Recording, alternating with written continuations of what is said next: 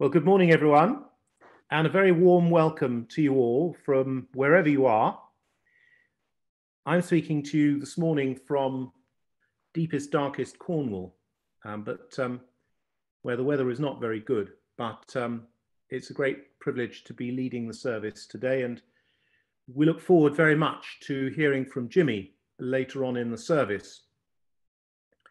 I thought we would start today with some words that Sue has written for Pew's News, just to bring us into this time of worship.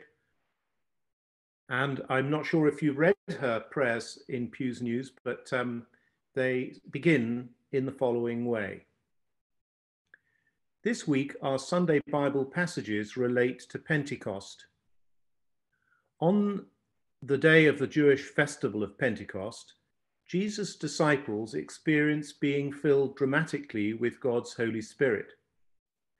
This power and life spills out into the whole of creation. Lord, help us to look out and listen for your Holy Spirit. May we welcome you with our open hearts and minds. Call us, inspire us, surprise us, and challenge us. Give us confidence and calm assurance. Lead us to your power and love. And so we begin with our words and responses on the screen.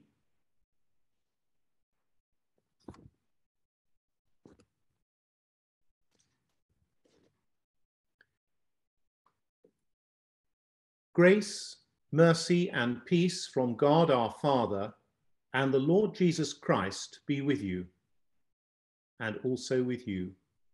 Alleluia! Christ is risen. He is risen indeed. Alleluia! As we wait in silence, fill us with your Spirit.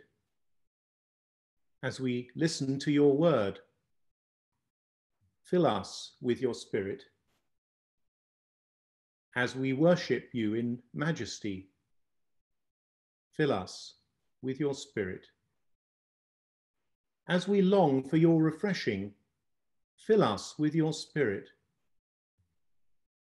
As we long for your renewing, fill us with your Spirit. As we long for your equipping, fill us with your Spirit. As we long for your empowering, fill us with your Spirit. Amen. Now our musicians will lead us with the hymn, God Has Spoken. God has spoken by his prophets, spoken his unchanging word. He from age to age proclaiming God the one, the righteous Lord.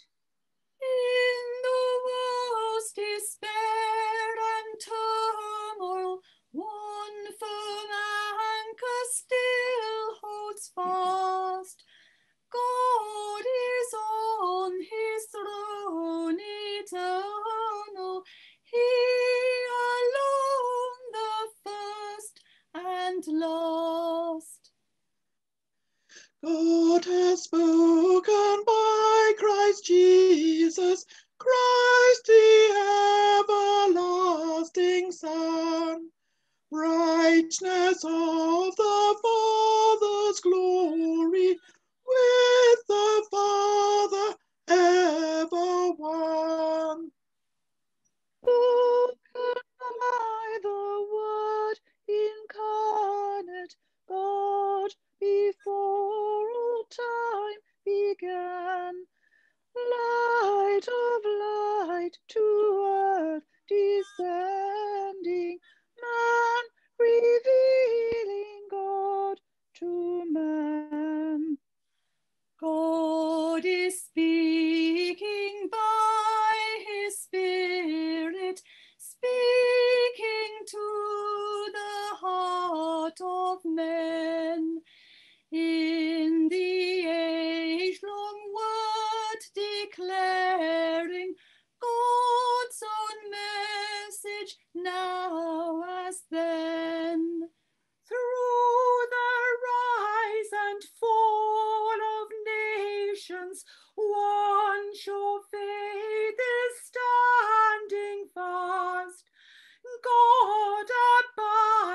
his word unchanging, God the first and God the last.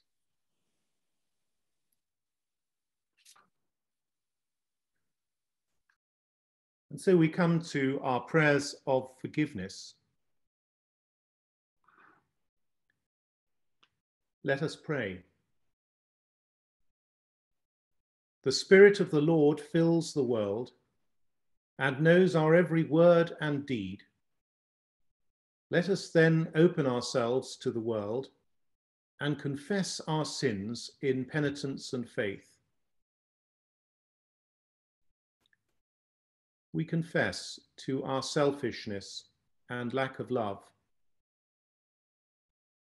Fill us with your Spirit, Lord. Lord, have mercy. Lord, have mercy. We confess to you our fear and failure in sharing our faith. Fill us with your Spirit, Lord. Lord, have mercy. Lord, have mercy. We confess to you our stubbornness and lack of trust.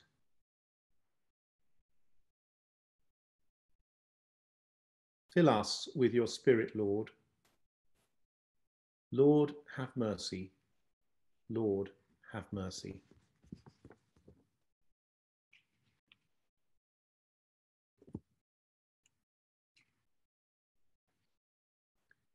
Now, Jimmy will lead us in a prayer. May the Father forgive you by the death of his Son and strengthen you to live in the power of the Spirit all your days. Amen. In this talk, I'm going to attempt to show how the way God is working has changed down the ages, starting with the Old Testament, then coming to Jesus, and then with the coming of the Holy Spirit. In the Old Testament, God communicates to his people, giving commandments and speaking directly through the prophets, such as Jeremiah. And Margaret is going to read to us from the first chapter of the prophet Jeremiah, and you need to be seen. The Lord said to me, I chose you before I gave you life, and before you were born, I selected you to be a prophet to the nations. I answered, Sovereign Lord, I don't know how to speak. I'm too young.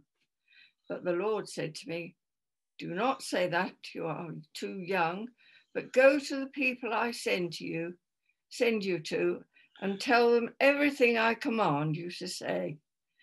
Do not be afraid of them, for I will be with you to protect you. I, the Lord, have spoken.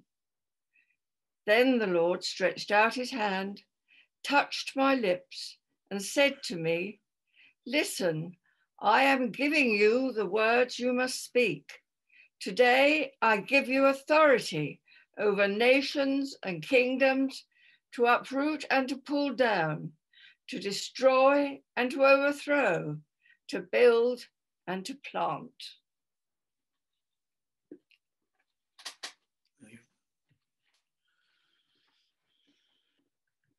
We're now going to have a visual aid, which I think I first copied from a preacher 60 years ago or so. And Margaret, my capable assistant, is going to demonstrate. Now? Now, yes, now. We'll get there in the end.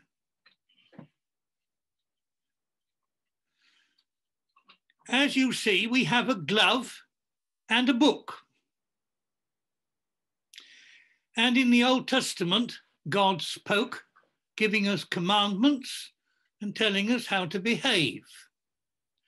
So I'm going to say to the glove, glove, pick up the book. Nothing happens. Perhaps the glove's deaf. Glove, pick up the book! Still nothing happens.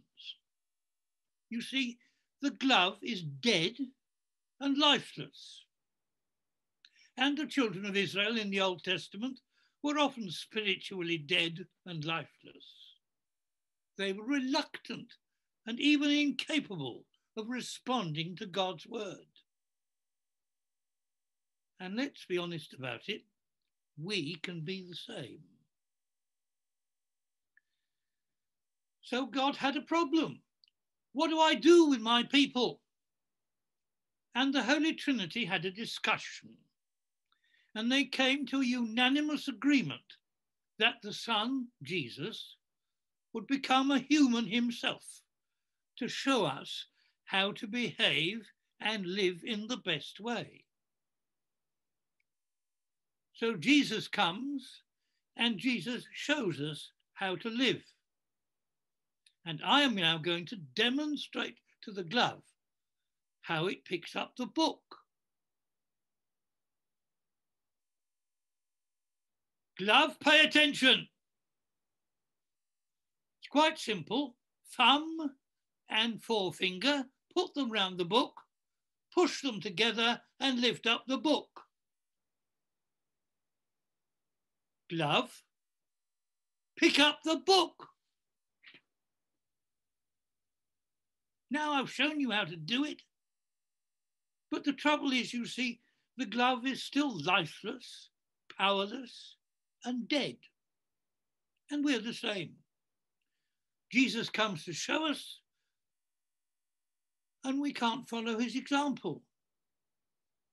We're not good enough, and sometimes we're reluctant. Put that away now. In the Gospels, God sends his Son into the world to set an example and to teach. But Jesus now knows what humans are like. We don't respond to instructions. And although he sets us a wonderful example, we find we're quite incapable of being like him. We're attracted by his teaching, but we just don't come up to standard. Jesus becomes aware that we need further help. Now Janet is going to read to us from the Gospel of John, chapter 16, where he explains the help that is coming.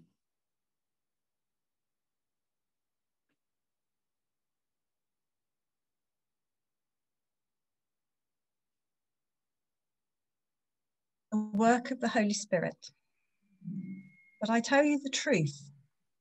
It is for your good that I am going away. For if I do not go away, the Counselor will not come to you. But if I go, I will send him to you. When he comes, he will convict the world of sin and of righteousness and of judgment. In regard to sin, because men do not believe in me. In regard to righteousness, because I am going to the Father where you can see me no longer. And in regard to judgment, because the prince of this world now stands condemned. I still have many things to say to you, more than you can now bear. But when he, the Spirit of truth, comes, he will guide you into all truth. He will not speak on his own. He will speak only what he hears, and he will tell you what is yet to come. He will bring glory to me by taking from what is mine and making it known to you. This is the word of the Lord. Thanks be to God. Thank you, Janet. So Jesus promises now that the Holy Spirit, the Comforter, whatever version of the Bible you have, the Advocate, is coming. And at his ascension, Jesus says farewell to his friends and returns to his family in heaven, where he belongs. In the Acts and the Epistles, the early Christians received the Holy Spirit to empower them to serve Christ in the world. And the coming of the Holy Spirit is recorded in Acts chapter 2, which Stephen is now going to read to us. When the day of Pentecost was fully come, they were all with one accord in one place. And suddenly there came a sound from heaven, as of a rushing mighty wind, and it filled all the house where they were sitting. And there appeared unto them cloven tongues, like as of fire, and it sat upon each of them. And they were filled with the Holy Ghost, and began to speak with other tongues as the Spirit gave them utterance. And there were dwelling in Jerusalem Jews, devout men out of every nation under heaven. Now when this was noised abroad, the multitude came together and were confounded, because that every man heard them speak in his own language. And they were all amazed and marveled, saying one to another, Behold, are not all these who speak Galileans? And how hear we every man in our own tongue wherein we were born? Parthians and Medes and Elamites, and dwellers in Mesopotamia and in Judea and Cappadocia, in Pontus and Asia, Phrygia and Pamphylia, in Egypt and in parts of Libya around Cyrene, and strangers of Rome, Jews and proselytes, Cretes and Arabians, we do hear them speak in our tongues the wonderful works of God. Thank you, Stephen.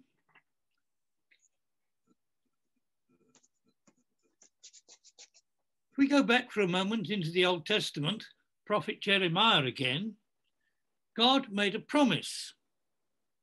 And Jeremiah said, the days are surely coming, says the Lord, when I will make a new covenant.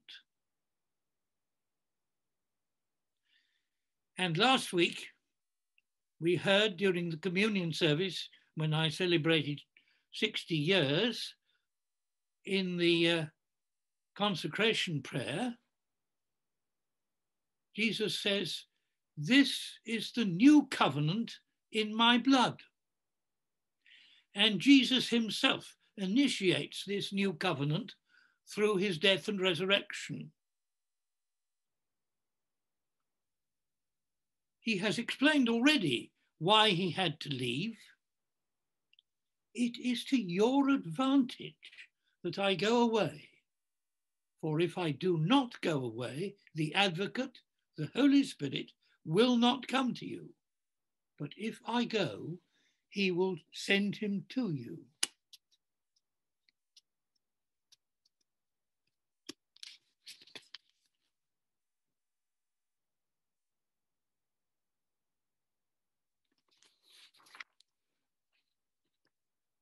In the Acts of the Apostles, the day of Pentecost, the Holy Spirit is given. Jesus promised earlier in the Acts, Jesus said, you shall receive power when the Holy Spirit comes upon you, and you will be my witnesses. And what did the disciples do? Acts chapter 1 tells us.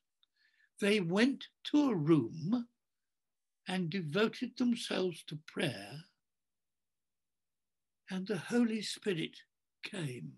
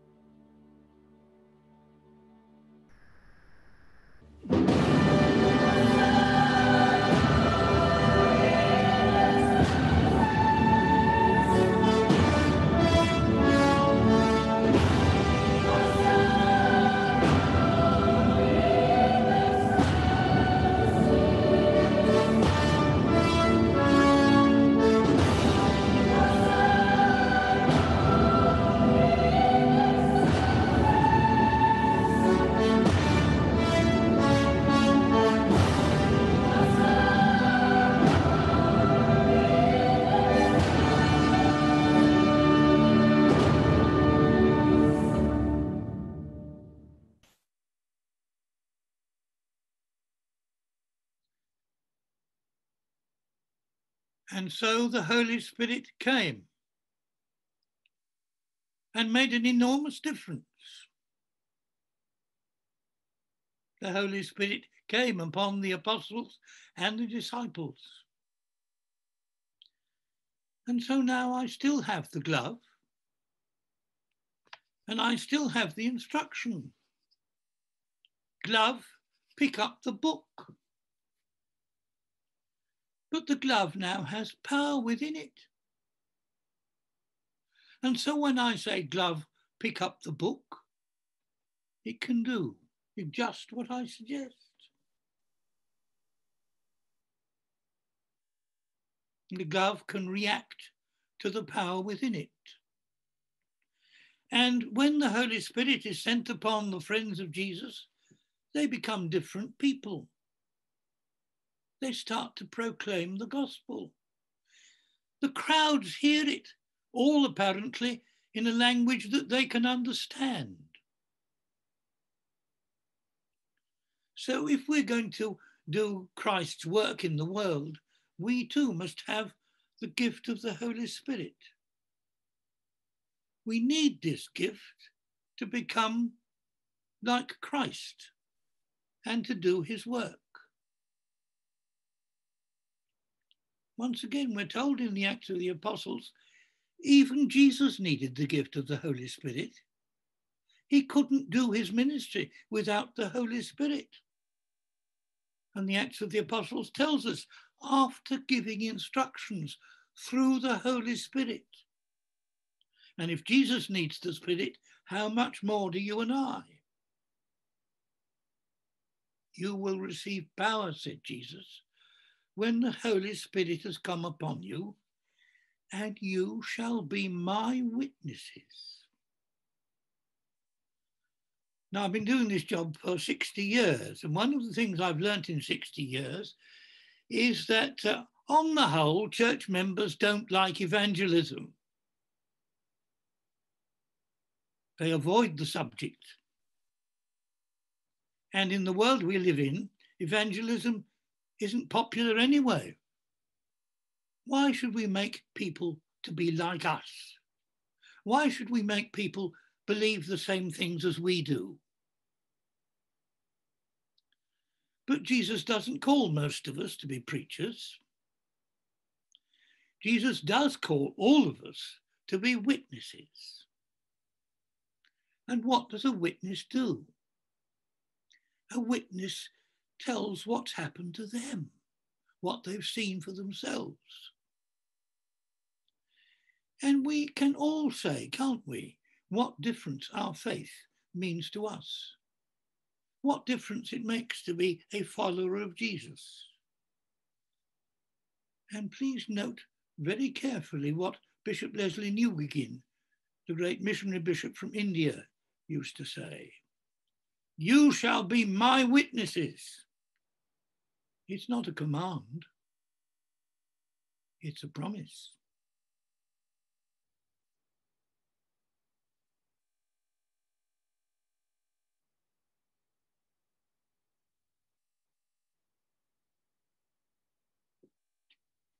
Thank you, Jimmy.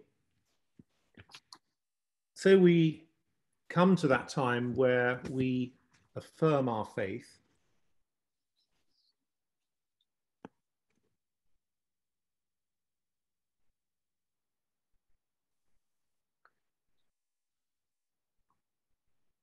Do you believe and trust in God the Father, source of all being and life, the one for whom we exist? We believe and trust in him.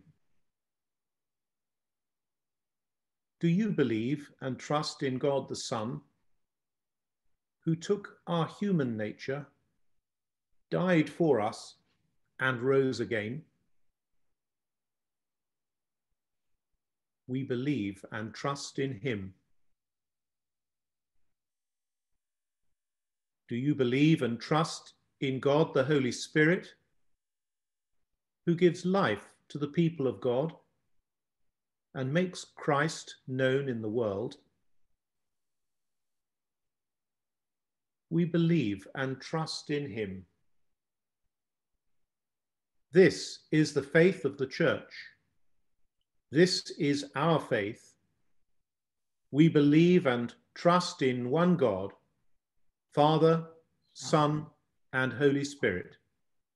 Amen. Vivian will now lead us in our prayers of intercession and the Lord's Prayer. At Pentecost, the birthday of the Church, the disciples were empowered and emboldened to go out and serve their Lord. When I use the words, Lord, come to bless us, please use the response, fill us with your Spirit. Holy Spirit, living breath of God, breathe new life into my willing soul. Bring the presence of the risen Lord to renew my heart and make me whole. Cause your word to come alive in me.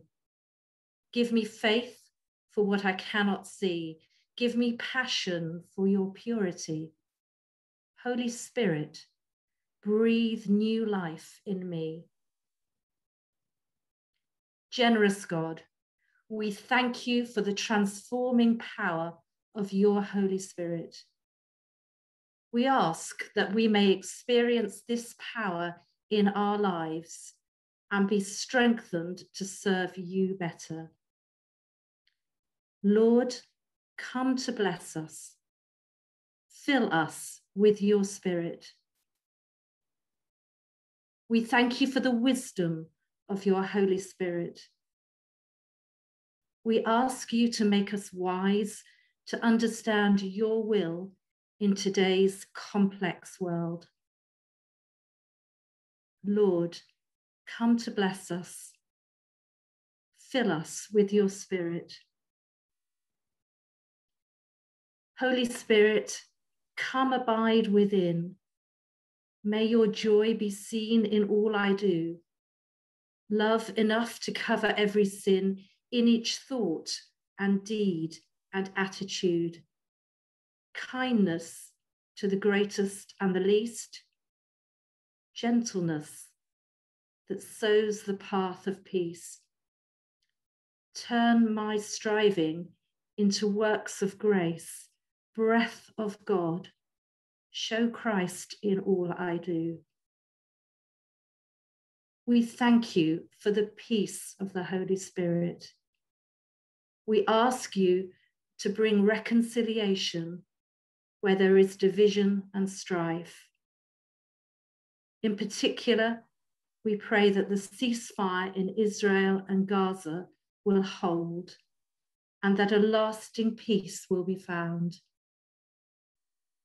Lord, come to bless us. Fill us with your Holy Spirit. We thank you for the healing of your Holy Spirit. We pray for those who are ill or suffering in body, mind, or spirit. In particular, we remember the people of India and others suffering from the ravages of the pandemic. We pray especially for them now, and also for those known personally to us. We remember John Litchfield, Emily, and Joan. We pray too for those mourning the loss of a loved one. Bring your comfort at this time. Lord, come to bless us. Fill us with your Holy Spirit. We thank you for the fruit of the Holy Spirit. We ask you to reveal in our lives the love of Jesus. Lord, come to bless us. Fill us with your Holy Spirit. Holy Spirit, we thank you for the fruit of the Holy Spirit. We ask you to reveal in our lives the love of Jesus. Lord, come to bless us. Fill us with your Spirit. Holy Spirit, from creation's birth, giving life to all that God has made, show your power once again on earth. Cause your church to hunger for your ways. Let the fragrance of our prayers arise. Lead us on the road of sacrifice, that in unity the face of Christ will be clear for all the world to see. Lord, come to bless us. Fill us with your Spirit. Holy Spirit of God, we pray for your kingdom in the words that Jesus taught us. Our Father, who art in heaven, hallowed be your name. Thy kingdom come, thy will be done on earth as it is in heaven. Give us this day our daily bread, and forgive us our trespasses, as we forgive those who trespass against us. And lead us not into temptation, but deliver us from evil. For thine is the kingdom, the power, and the glory, forever and ever. Amen.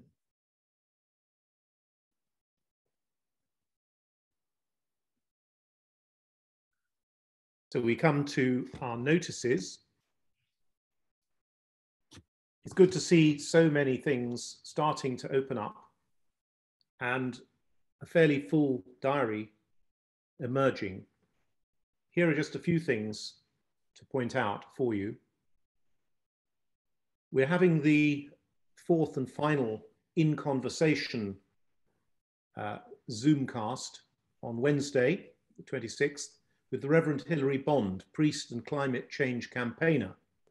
And Lewis speaks very, very highly of her. So let's try not to miss that.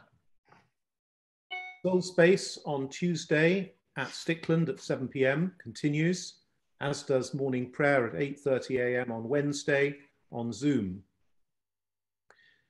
Next Sunday is the 5th Sunday of the month, and so there's no Zoom as such, but there will be a service of communion at St. Catherine's Chapel at 10:30 a.m., to which all are invited. And then there will be an outside service, weather permitting, at 6 p.m. at St. Nicholas Church, Clenston. And this is to be a Taizé-themed service. All are welcome. There are, of course, other social events in our parishes coming up. Do have a look at Pew's News for those. But the first of them is at Turnworth, and this is a grand plant sale next weekend, 29th and 30th of May, between 11 a.m. and 5 p.m. in the churchyard at St. Mary's. And all proceeds from the plant sale will go to the vital work of church upkeep, particularly important at this time. Lots of other events further off. Please take note of those, and your support will be greatly appreciated. We're going to say our offertory prayer now. Let us pray.